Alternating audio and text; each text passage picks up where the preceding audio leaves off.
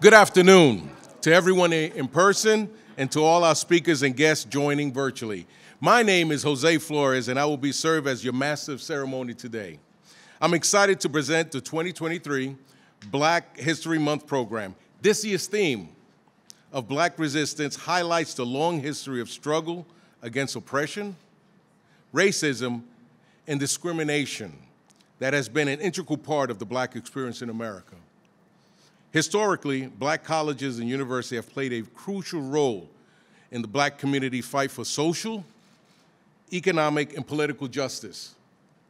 They have provided access to higher education to African American students who were often excluded from predominantly white institutions and have nurtured generations of Black leaders, intellectuals, and activists. Historically, Black colleges have also been at the forefront of the struggle for civil rights and social justice. Many HBCU students and alum played key roles in the civil rights movement, including the Montgomery bus boycott, the sit-ins, and the March on Washington. The spirit and values of HBCUs, such as resilience, determination, and community, are closely aligned with the themes of Black history and Black resistance. HBCUs have always been the foundation of Black resistance, excellence, and cultural identity in their students, and fostering a deep commitment to social justice and activism. In essence, HBCUs are the testament to the strength and resilience to the Black community in the face of adversities, and they continue to serve as a source of inspiration and hope for future generations of Black leaders and activists. Today, our speakers will share with us what Black resistance is and what it means to them, and how we can continue pressing forward. Next, Ms. Demetria McCain, Principal Deputy Assistant Secretary for FHEO, will give opening remarks, followed by greetings from Blacks in Government, National President, Honorable Shirley Jones.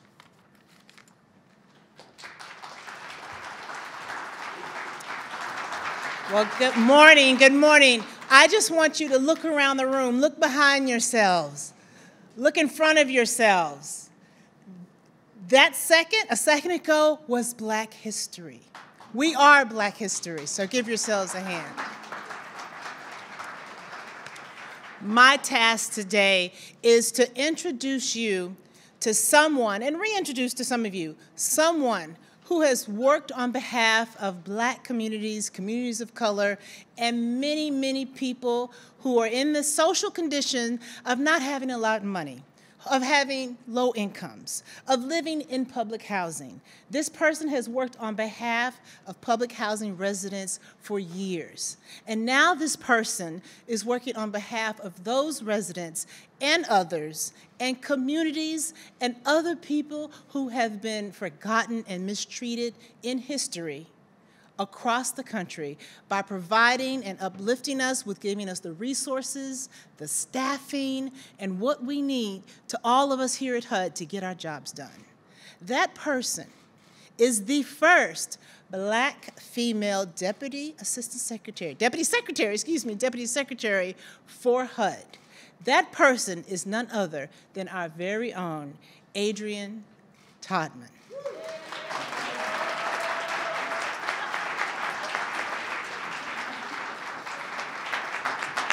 Oh, that's sweet. Oh, thank you all. Thank you. Don't make me cry all up here in front of Dr. Fredericks. Mess up my makeup. Hello, HUD. Hello, hello, hello, hello. It is wonderful to see all of you here in this room for this very, very special moment of Black history that we are created here in the Weaver Building. You know, during Black History Month, we tend to look backwards, and for good reason, because we take the time to learn something new about those who lived their lives before us, who brick by heavy brick created the paths and the roads that we have the luxury to walk on today. So it's important that we always look back so we know how to move forward. But to Demetria's point, history is all around us. It is all around us. It's in this building, this historic building that we live in. We feel like we live in, that we work in. I feel like I live in this building. That's not a bad thing.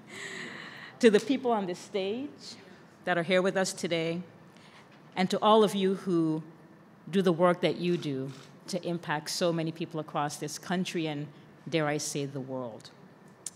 But history is also in different pockets around the community in which we work. And I don't know how many of you are aware of some dramatic history that happened not too far from here, down in 7th Street, Southwest, where there was a ship called the Pearl, that in April of 1848, it was probably the largest or one of the largest attempts by enslaved people here in DC to free themselves and to escape slavery.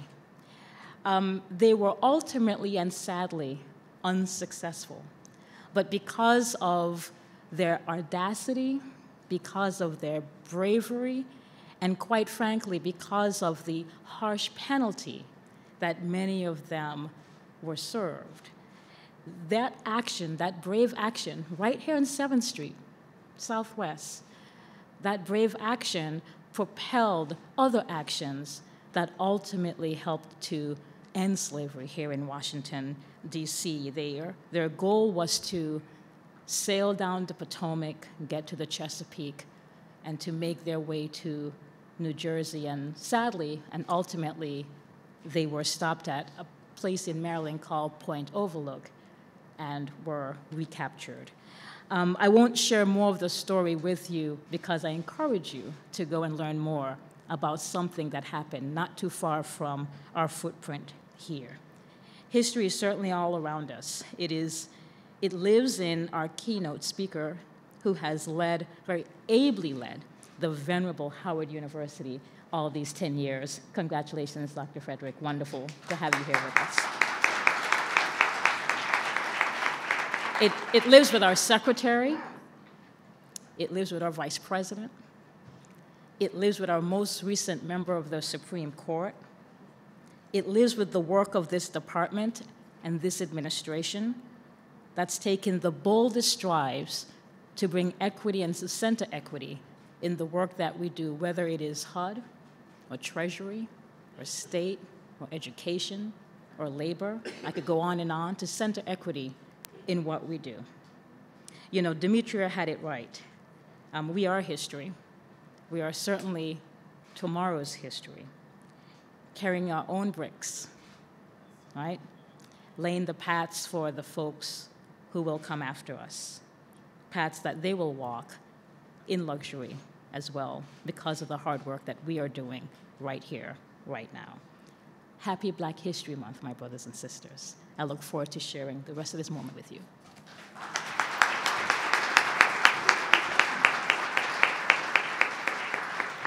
Good afternoon, everyone. Thank you so much for inviting me to your 2023 Black History Month program.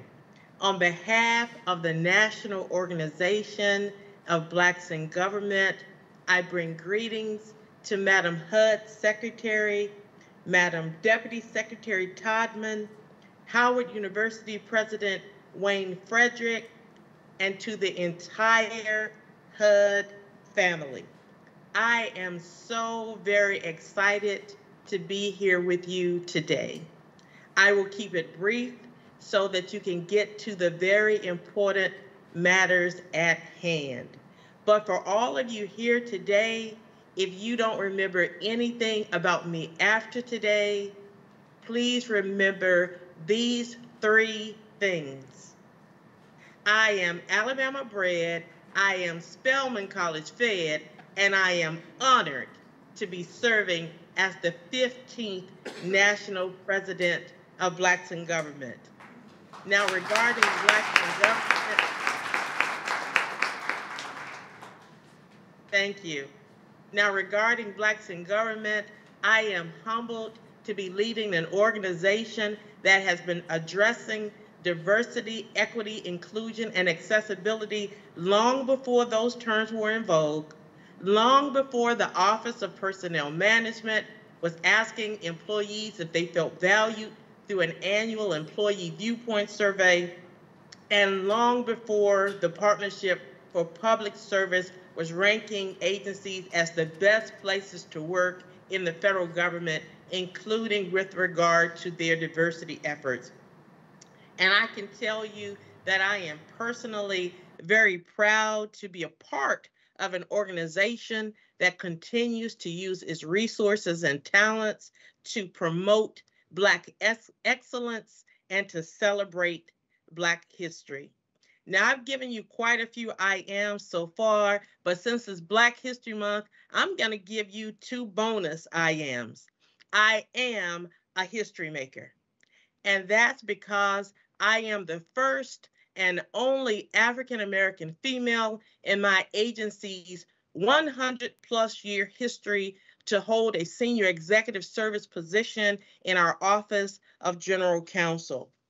But importantly, in the words of Vice President Kamala Harris, I am the first, but I won't be the last. Not if I have anything to do with it, not if Blacks in government has anything to do with it, and not if any of you who believes the quality of our work increases as we learn from our differences, not if you have anything to do with it. Now, enough about me. Since this year's Black History Month theme is Black resistance, I want to use the remainder of my time to share just a little bit with you about how Blacks in government's establishment was indeed a form of Black resistance. You see, BIG was founded in 1975, the same year that the Vietnam War was ending. The country was in a recession. The overall unemployment rate was 9.2%, and the unemployment rate for African Americans was almost 15%. In fact, job growth and advancement was stagnant. But perhaps more importantly, for the establishment of Blacks in government, we were not that far removed from major gains of the Civil Rights Movement, including the 1963 March on Washington for Jobs and Freedom, the 1964 Civil Rights Act, as well as the passage of the 1965 Voting Rights Act, all of which were still meeting resistance. But let's not forget that it was not until 1972 that major aspects of EEO laws were applied to government workers. So let's not be idealistic enough to think that our government in 1975 was a model employer welcoming African Americans and women and giving them equal pay. But thankfully, the world has come a long way since 1975, as has our government, which I do believe strives to be a model employer. While we do still, of course, have as our mission to create a level playing field so that all employees, and I do mean all employees, have the same equal opportunities to succeed, our advocacy is in partnership with our agency officials and has a much broader perspective. From career development training to networking and mentoring, youth scholarships and community outreach projects, BIG offers a wide array of programs and services, including our very popular National Training Institute that brings together government employees from all across the country for 4 days of training sessions led by senior executive service members and industry experts. Enough about BIG. Dr. King once said, "Change does not roll in on the wheels of inevitability, but comes through continuous struggle." With that in mind, I close by saying we are in the struggle for greater diversity, equity, inclusion, and accessibility together, whether it be in the workplace, whether it be in our community, whether it be related to fair employment, equal health care, quality housing, or unbiased policing. God bless you all, and thank you for the opportunity to provide greetings as you continue the tradition of ensuring that Black excellence is promoted and that Black History Month is celebrated. Thank you.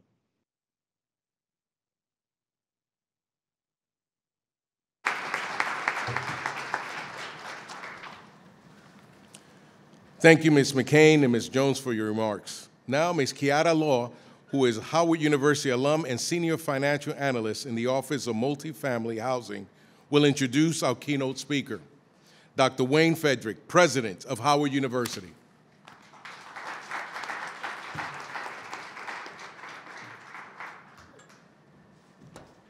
is bright up here. Good afternoon, everyone. It is very bright up here. My name is Chiara Law, and I am the Senior Financial Analyst for the Multifamily Housing here at HUD, and as well, a proud graduate of the prestigious Howard University. It is my honor and pleasure to introduce today's speaker, Howard University President, Dr. Frederick. Howard University, also known as the Mecca, is the most prominent of the historically Black colleges and university, or HBCUs. Our founding father, General Oliver Otis Howard, was quoted as saying, "The opposition to Negro education made itself felt everywhere in a combination not to allow the freedmen any room or building in which a school might be taught. It was established in 1867 after the Civil War to educate freed Black slaves. Prior to the Civil Rights Act of 1964, Black people were incessantly denied admission to traditionally white colleges. I am a connector and research to the soul of my being. And once I found out that I was getting the privilege to introduce my alma mater's president, I was excited to find out how we connected beyond our admiration for Howard. This is what I found. Dr. Frederick is from the island of Trinidad and could be a cousin. My father is from Grenada, and we have several relatives that migrated to Trinidad. I have to research that after today. Diagnosed with sickle cell anemia at birth, doctors believed he wouldn't live past the age of 8. As a result of being hospitalized 3 to 6 times a year and his mom being a nurse, he became interested in science to help himself and others. Enrolling at HU at the age of 16, he was constantly encouraged by teachers, doctors, and peers through any adversity and never told what he couldn't do. Instead, he was surrounded and affirmed by what Blacks could and did accomplish. I know firsthand how attending Howard makes you feel as though you're visiting family that you didn't even know you had. It embodies the old adage that it takes a village to raise a child, while it guides you into adulthood equipped with the knowledge and tools to face the inevitable challenges that crosses your path. Dr. Wayne A.I. Frederick is the 17th president of Howard University and a true son of Howard, having earned not 1, not 2, but 3 degrees from the university. I thought I loved Howard. He's got me beat. A BS in 1990, an MD in 94, and an MBA in 2011. As president of Howard, Dr. Frederick has worked to strengthen internal operations in order to enhance the student experience and position the university to more effectively serve the community. He has overseen a period of immense growth and transformation at Howard, including record-breaking enrollment numbers and philanthropic donations. He is an expert on healthcare disparities and devotes his time to speaking about and advocating for social justice, as well as diversity, equity, and inclusion. Dr. Frederick is a distinguished Charles R. Drew Professor of Surgery at the Howard University College of Medicine and a practicing cancer surgeon at Howard University Hospital, where he continues to see patients and perform surgeries. I am personally thankful for Dr. Frederick's dedication to cancer research and practicing medicine. If it were not for doctors like him, I may not be here today.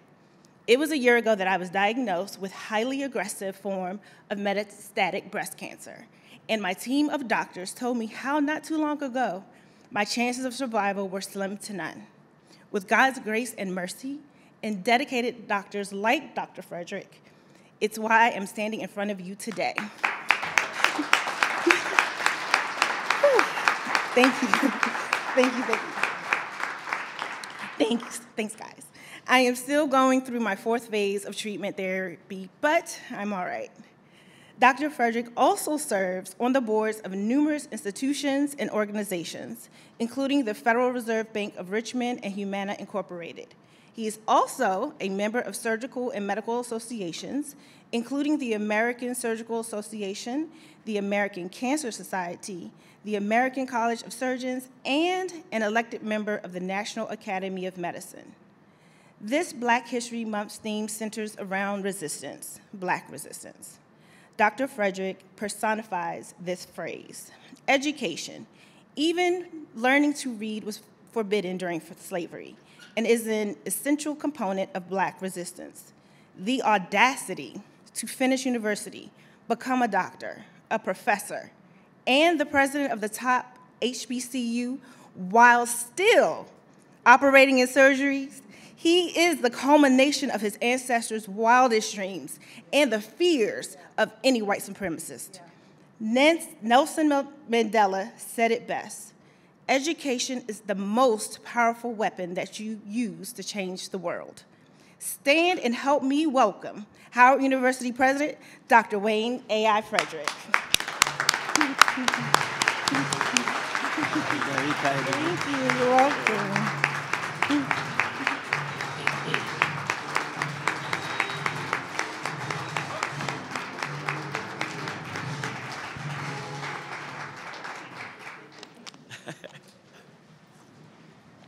Good afternoon. I think I recognize that theme song. I feel like I'm at home. I just drove down the street, but I feel like I'm in another Hubbard building. So first, let me start by thanking Ms. Law for a very kind introduction, and as well for your own testimony, because part of resistance is presence. And your willingness to share your own story is one that I appreciate.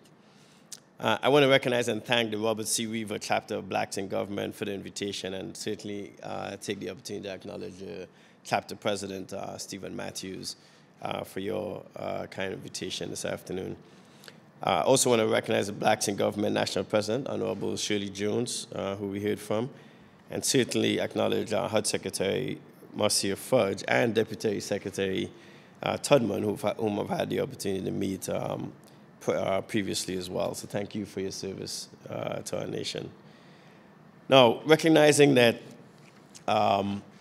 church is not for the faithful only, but it's actually for sinners, is what I try to tell my theme. Every time somebody asks me to give one of these talks, that's the first thing that I do. I have to look out into the audience and figure out whether I'm at choir practice or I'm really at service. And I feel comfortable that I'm at service today. And I think that that's important, because one of the things about resistance is making sure that people recognize what you're resisting against, and that people hear your message, and you're not just resisting for the sake of resisting, but we're resisting to make things better for everybody.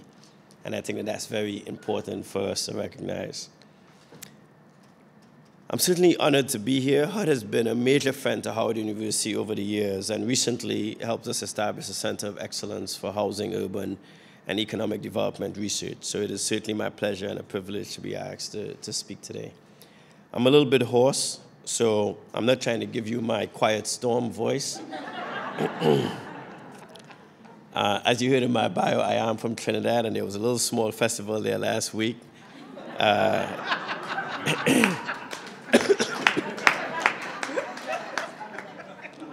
that might have, it's a small little carnival. There's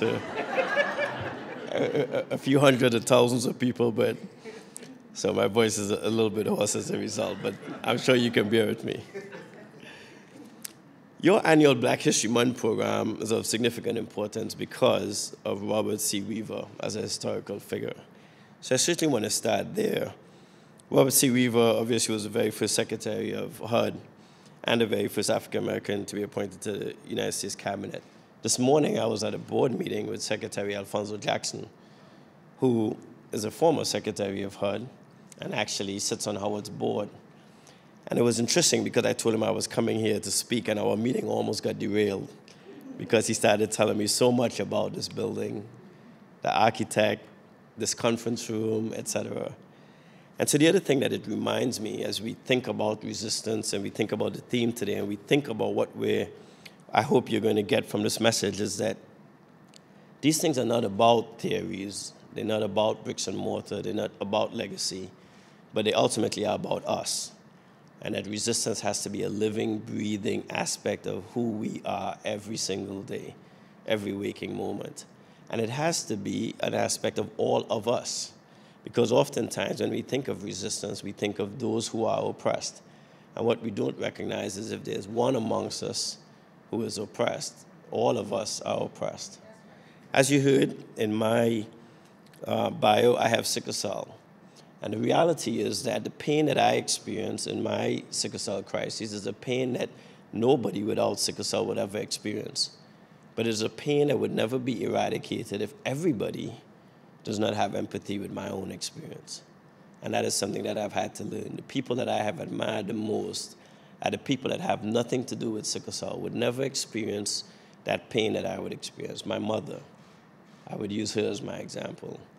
My mother, who I'm the oldest of 3 boys, would work a shift during the day, come home and cook for my brothers, and then come back to the hospital to switch a shift with someone else to work at night so she could be in the same hospital where I was hospitalized. That's what resistance is about. And so that resistance sometimes is about health, sometimes it's about poverty, sometimes it's about access. But the reality is that ultimately what it's about is about human dignity. And this organization, HUD, probably respects human dignity in a way that no other organization in our federal government has the opportunity to. And I hope that you'd recognize that. Howard University was founded on March 2nd, 1867. And when you invited me to speak, I'm not sure that you recognize that. Just a couple of days from today, we will celebrate Howard's existence into being 156 years of that existence. On March 2nd, 1867, President Johnson, Andrew Johnson, signed into existence Howard University. It is the only federally chartered HBCU. On the same day that he would sign into existence Howard University, he would veto the first Reconstruction Acts. So the first thing that I want you to recognize about resistance is that great things happen in messy democracies like ours. And think about how we view our democracy today, how cynical we can be about the things that are taking place. It couldn't have been more cynical on March 2nd, 1867. You had a president who was a misogynist and a known racist, and he signed into existence this institution, Howard University, probably because he didn't think it would survive. And on the same day that he signed it into existence, he vetoed the first Reconstruction Acts. He also, and today I often like to say that he may be turning around in his grave, gave rise to an institution that would lead to the first black female vice president and Vice President Kamala Harris.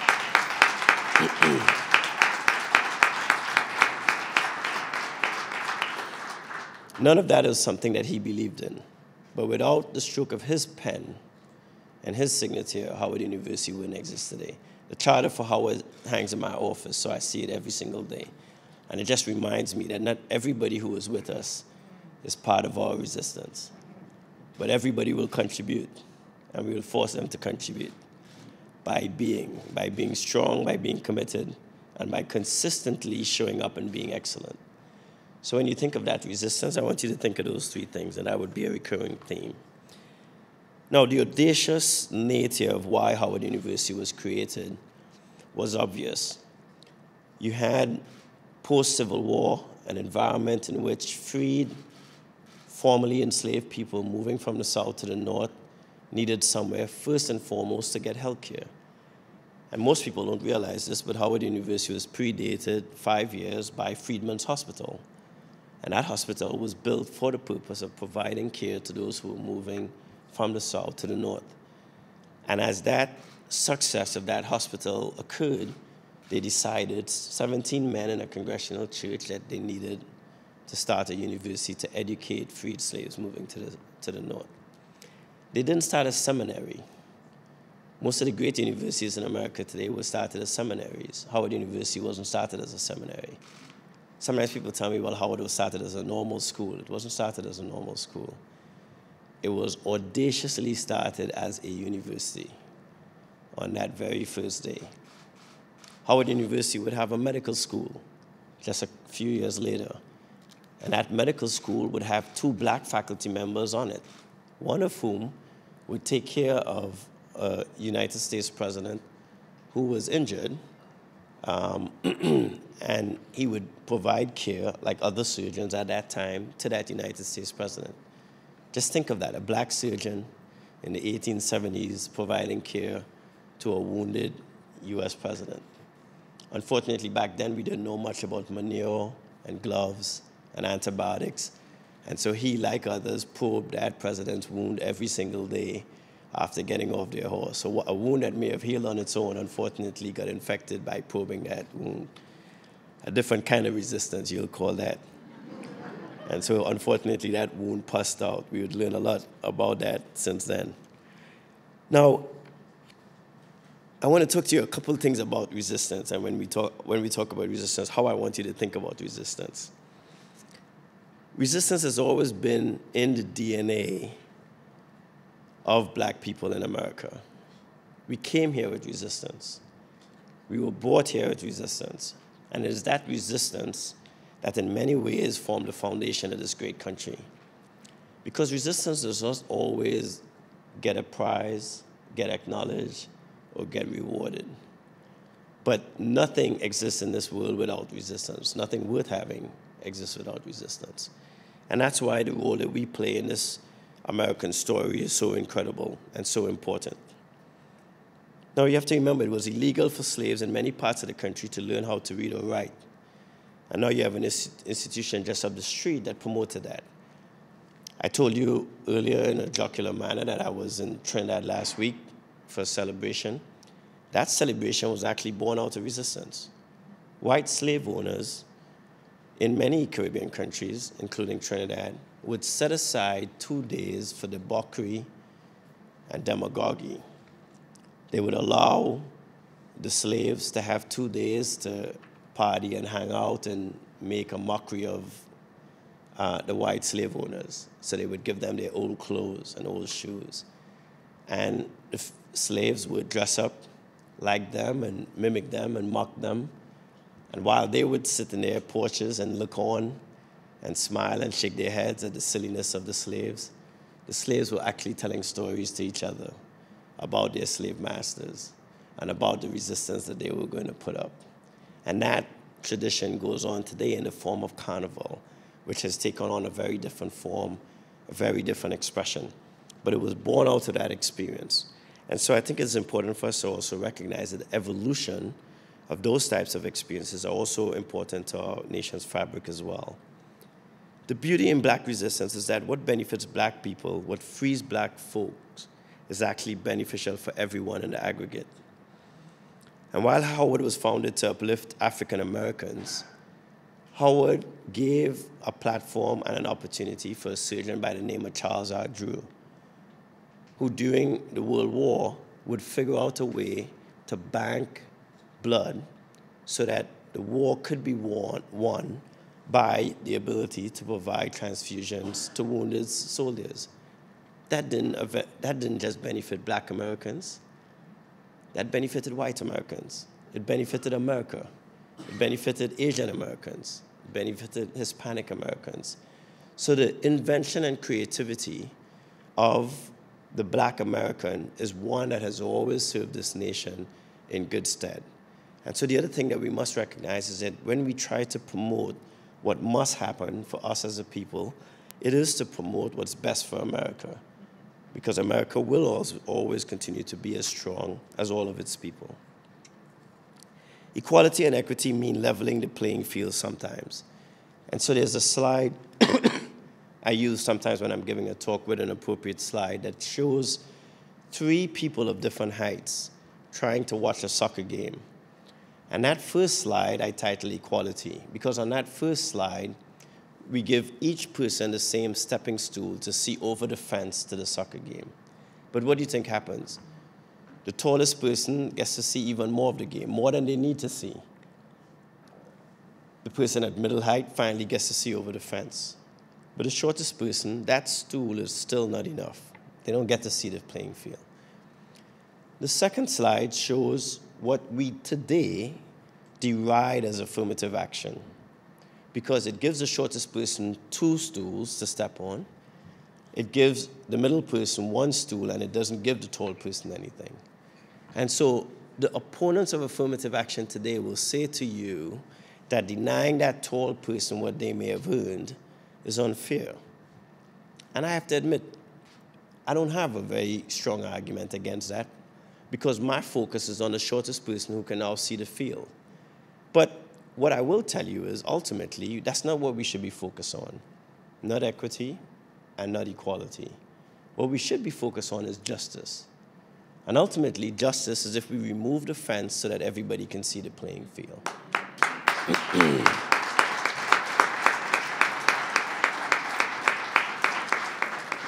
Then it means that your height and where you start in this life does not dictate what you will have access to.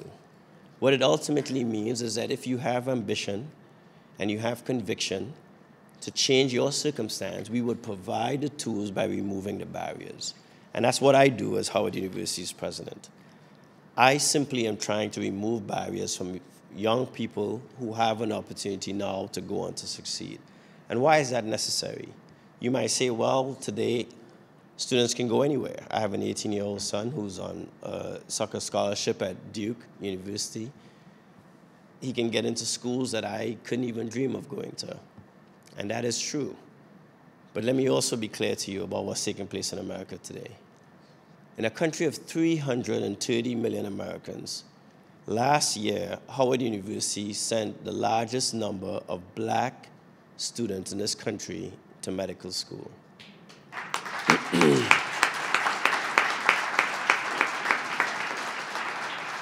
While I appreciate your applause, there's a very sad side of that story.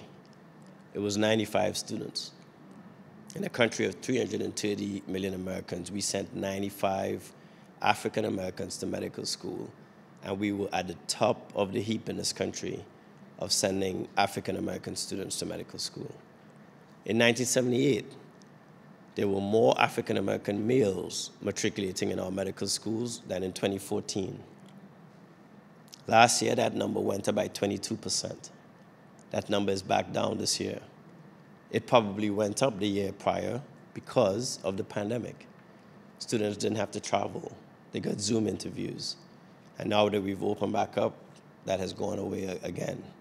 So when we look at a pandemic that disproportionately took the lives of people of color, and then we look at the care providers in this country, we cannot be surprised by the disparity in those outcomes.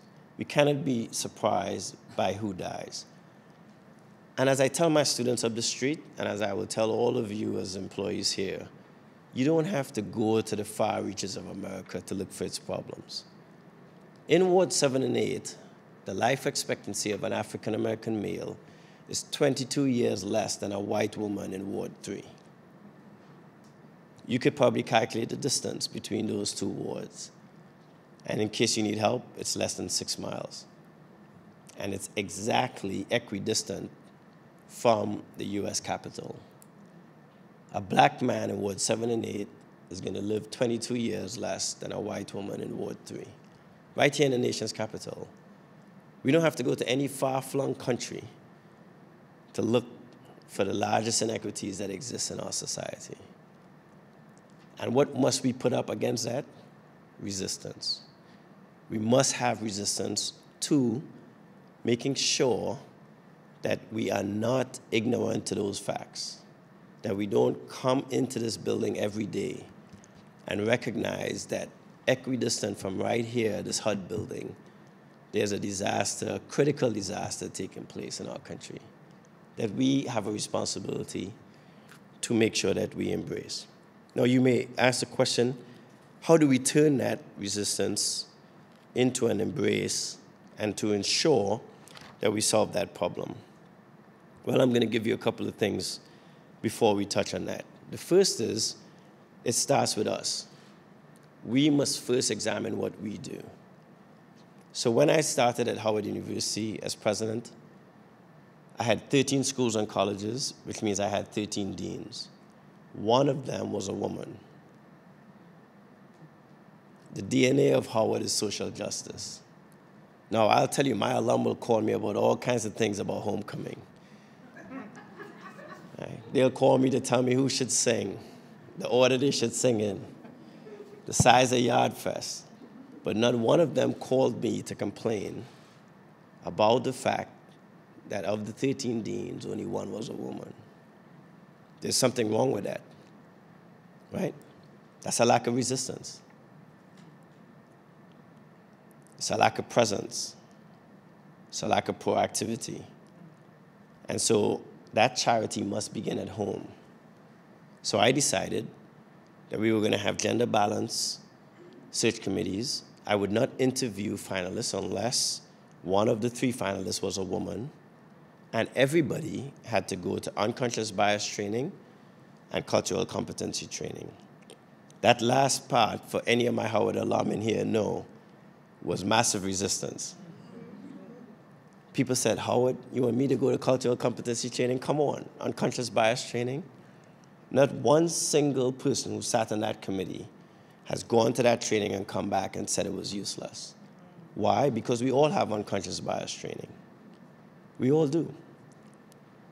Within seconds of meeting someone or seeing someone, we make an assessment of everything. Is that guy tall enough? Is he good looking enough? Is he dark enough? Somebody saw me and said, I'm sure he was in Trinidad. He had a tan. Right? We are constantly processing what we see and hear to draw a conclusion. And that conclusion is part of our bias system, whether we want to admit it or not. But let me tell you what has happened since. We now have 14 schools and colleges at Howard, and 11 of those deans are women.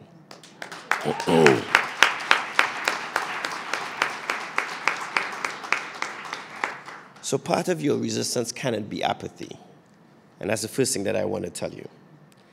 The second thing that I want to tell you is that we don't have to have complex solutions for simple problems.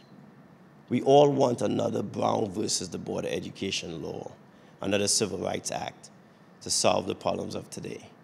But let me give you one simple fact. Prior to Brown versus the Board of Education, the segregation of schools in the South was unbelievable.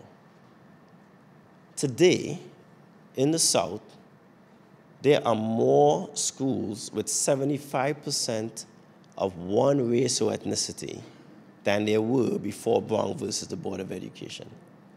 And you know why that is? That's because you cannot legislate love or hate. Neither. You cannot legislate it. You can condone it. You can put laws on the books that make it easier to hate and to love, but you ultimately cannot get people to do what they should do, and that is the right thing. We have successfully, as a society, lived in a way to segregate ourselves from one another. We have red states and blue states. We have redlining that occurs to create districts that would vote a certain way reliably because we know that we don't want to live next to each other. There's no law that's going to stop that. What we have to do is we have to take the individual responsibility to make sure that that does not continue to spread. And that apathy is part of what is destroying us today. And it doesn't have to be complicated. I'll tell you a story. I lived in Connecticut with my wife, and at that time we didn't have kids, so we would go to Manhattan every 2 weeks for fun. Don't tell the people in Connecticut I said that. One day we were staying at a hotel in Times Square, and I got on the elevator, and a guy who looked like Alec Baldwin, and I know that's not popular to say right now, but he did look like Alec Baldwin, got on the elevator.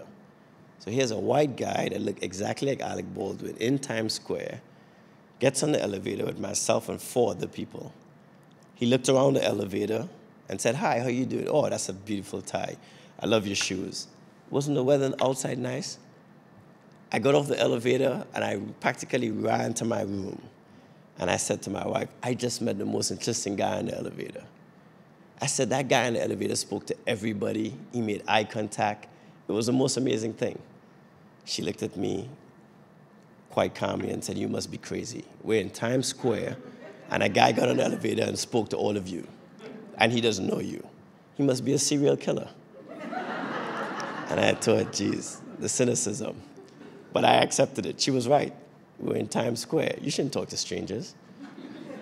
That evening, we would go to dinner, and we would get in the elevator, and you can guess who would get on the elevator with us.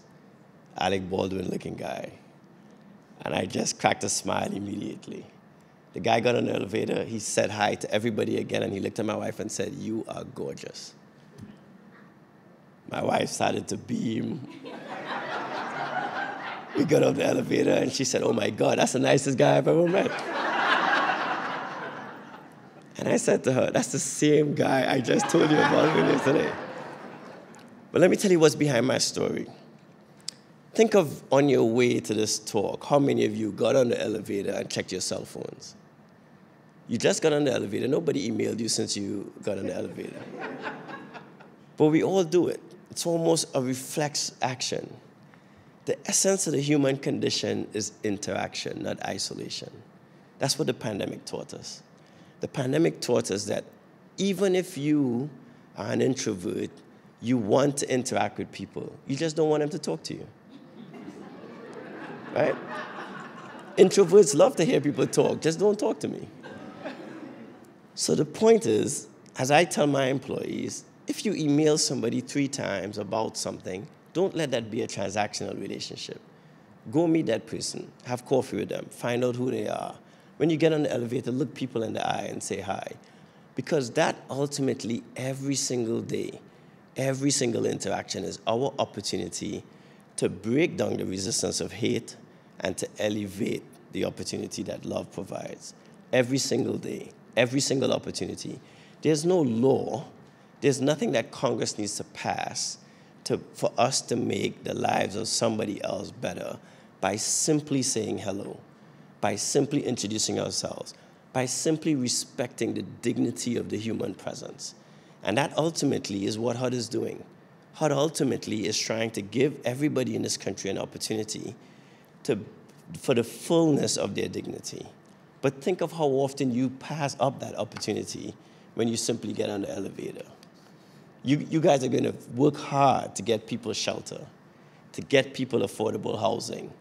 But your colleague who may be hurting, who may be going through the greatest stress of their lives, getting their last chemo treatment, you don't look that person in the eye and say hi every single day.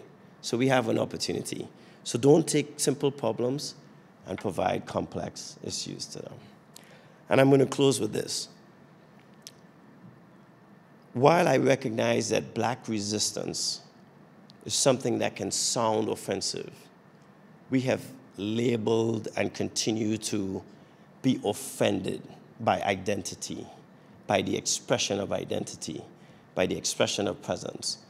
What I hope you will do as a collective in this organization and also in your communities at home is to recognize that that resistance is a beautiful thing. Because the last thing that I want you to take away is that that resistance must be excellent.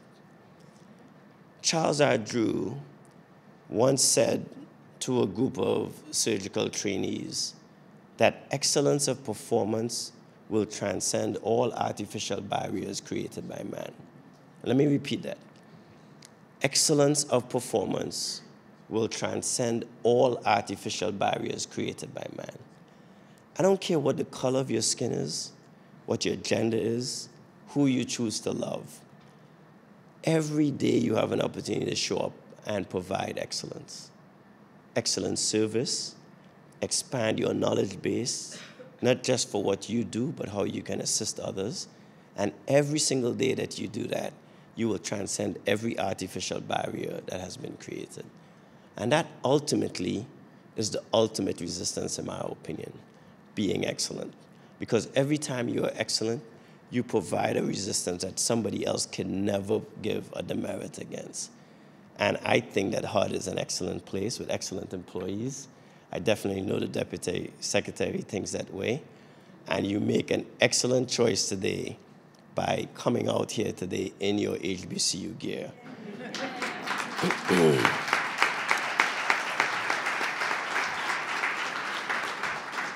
And so I want to thank you for having me, and I want to thank you for all that you do every day. And I mean what I said earlier.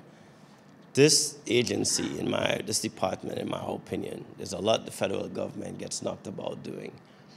But the dignity that you give people every single day is something that is very, very humbling. And every time I come into this building and I get an opportunity to meet you, I get an opportunity to be so grateful for what you do for others. So thank you on behalf of everyone in the nation, those of us with shelter and without. You provide the dignity of the human experience in a way that no one else can. Thank you very much.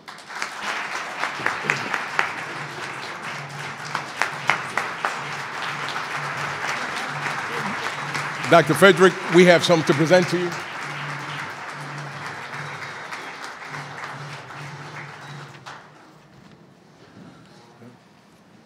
Yes, ma'am. We have a presentation for Dr. Frederick. Thank you for coming, sir. Yes, Dan, thank you.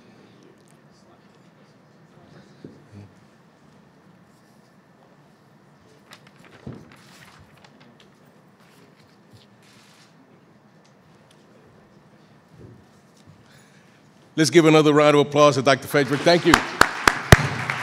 Hoo-wah, all right, all right. Thank you, Dr. Frederick, for taking time from your busy schedule to accommodate our Black History Month program here at HUD.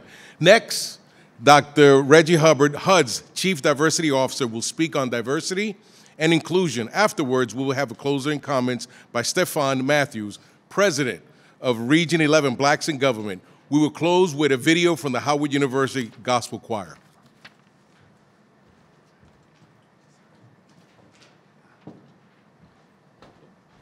Hello, good afternoon, everyone.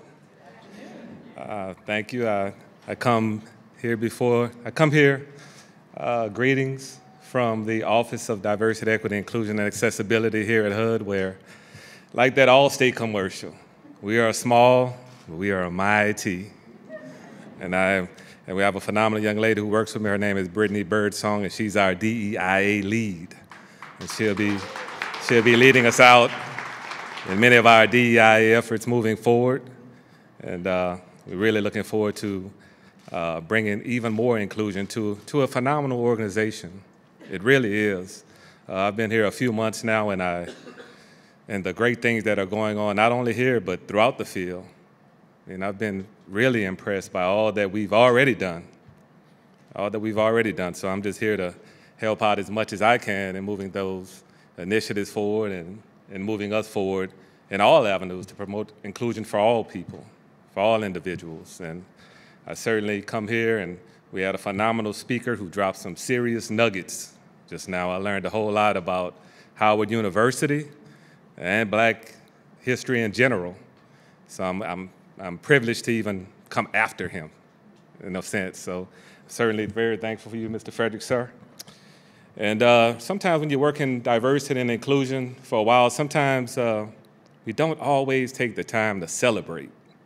You know, we are always trying to identify the barriers to inclusion and, you know, find inequalities in the process and look at our hiring and selection processes and even look at our rewards and recognition and talent management systems. And we do all of that, but we simply don't just sit back and just celebrate. And the one thing I learned through this particular event, and even in preparation for the event, is that we must sit back and take time to celebrate not only the achievements, but we have to celebrate the resistance. We have to celebrate the resistance because, you know, that's what made us stronger. That's what made us, that's why we're celebrating, because we were able to overcome some resistance. And it took me a while to learn that. It took a few years for me to really celebrate, not only Black History Month, but other observances as well, because sometimes we can really get caught up in those things and forget about what's really important. And as we move forward here, the day after tomorrow, I guess, signifies the end of Black History Month for many. But for most of us, it's just a refreshing. You know, we're just pushing a restart button. And now we get to look at it from what have we done from March 1st to January 31st. Then we could come in next February and have an even greater Black History celebration than we've had today. Now, in order for us to do that, there are three things that we have to really move forward and three perspectives we have to look at it. As Dr. Frederick mentioned, we have to look at it from the individual perspective. What have I done to move the needle in Black history? You know, have I done all that I can do to move the needle forward? We're all members of a team here at HUD. We are a team. Have we done everything as a team to move the needle? Has it returned to Black inequalities and issues in our community? And more importantly, as an agency, what has HUD done to move the needle forward? And we know we've done some great things here at HUD. And one of the reasons why I even chose to be here was because of our mission. I wanted to be a part of this. You know, I was fortunate and blessed to have other offers to be CDO at other places, but there was something about HUD, there was something about what we do here. I wanted to be part of something great, and I wanted to certainly continue to move the needle forward. So like I said, I wasn't going to be before you long. I just wanted to come here on behalf of our office, introduce our office, let you know who I am, and let you know that my email address is easy to find, reggie.r.hubbard. Please reach out for any initiatives, anything you want to move forward. And I certainly look forward to working with you here at headquarters, and even more importantly, I look forward to working with you all in the field. Thank you.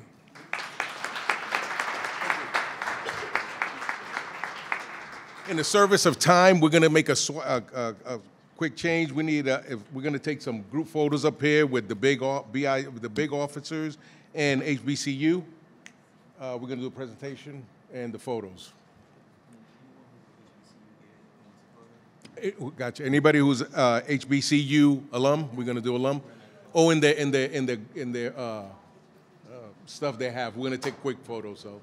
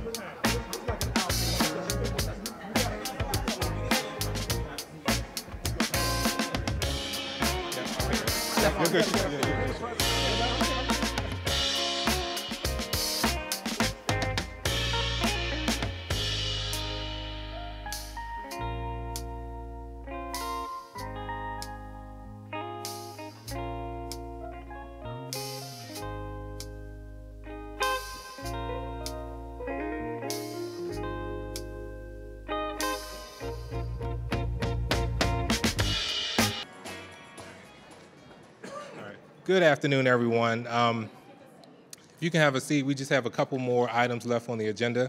My name is Stephan Matthews. I currently serve as the acting president of the Robert C. Weaver chapter of Blacks in Government. Just give them a round of applause. I also serve as the regional council president for Blacks in Government Region 11. Thank you. Blacks in Government Region 11 is the largest region of Blacks in Government. Blacks in Government is made up of 11 regions. Currently, we have about close to 6,000 members in the DC area and 51 chapters, including the Robert C. Weaver HUD chapter. So let's give them a round of applause. Before we moved on, I just wanted to thank all of our speakers today, Dr. Frederick, Deputy Secretary Todman, for taking time out of their day to join us. I also wanted to thank and publicly recognize members of the Robert C. Weaver Planning Committee for the Black History Month program. Ladies, if you'll stand up, you know who you are. Stand up, please. And we have one member, Cynthia Lane, who she's our chapter secretary. She is not here she's not able to join us today. But without Cynthia and the ladies that just stood up, this event would not have taken place. So let's give them all a round of applause. Oh, she's well. And so really quickly, I just wanted to thank everybody again for joining us. And this program, it's a legacy of this program, Black History Month program, and the Robert C. Weaver chapter actually putting on the program. And I just wanted to take some time to just say a few words about two of our members who we lost in 2021, our former chapter president, LaWanda Young, and Isabel Brown, who were members of HUD, and they also were very significant in our Black History Month programs and our Martin Luther King Jr. Month programs as well. I wanted to give them a round of applause and their memory, because without them, this chapter would not be where it is today. So let's give them a round of applause as well. And finally, as the national president, Shirley Jones, mentioned, I invite everyone in this room to join us August the 28th through the 31st, right up 295, at the Gaylord National Convention Center for our 44th Annual National Training Institute. So it's August the 28th through the 31st. It's open for all government employees to attend, and I hope to see you all there. Thank you, and enjoy the rest of your afternoon. Okay. Wow, hey, thank you, Howard University, for coming up here and I want to thank you for attending the 2023 Black History Month program. We appreciate those who attended in person and virtually. And for those that are watching virtually, please watch the short video which is talking about Black History Month. For those in person, please join us in Auditorium C for the reception, photos, and networking with guests. Thank you and have a great week. Thank you very much. Hoo-wah. All right.